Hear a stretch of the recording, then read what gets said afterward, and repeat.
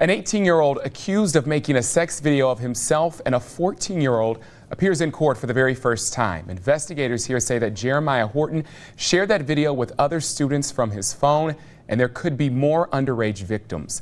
Angela Ingram was in court today for Horton's arraignment. Jeremiah Horton walked before a judge looking like a child, but the 18-year-old is in adult court facing up to 8 years in prison. He has surrendered.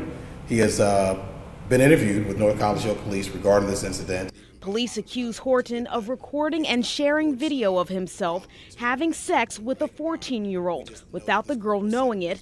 The incident happened just 21 days after his 18th birthday.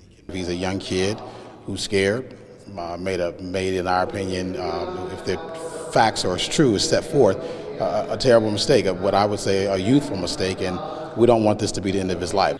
Horton pleaded not guilty to 2 counts of pandering sexually oriented material involving a minor. Police believe Horton shared the video from his cell phone with 3 of his classmates at North College Hill High School.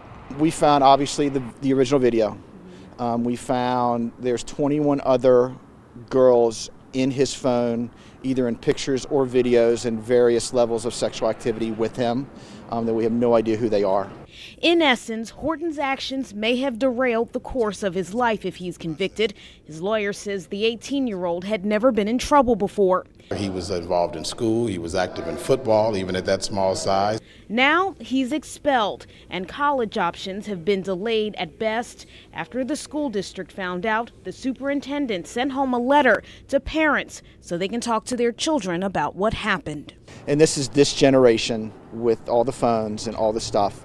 And you know, here you go, it's the old saying, if you put it out there, it's out there. It never goes away. He manned up, walked in here today and faced the music, and he's ready to have his day in court.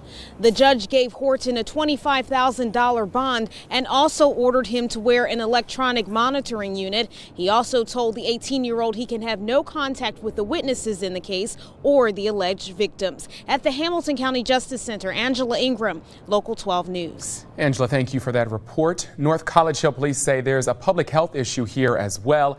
That's why they want to identify and speak with the other girls recorded on Horton's phone.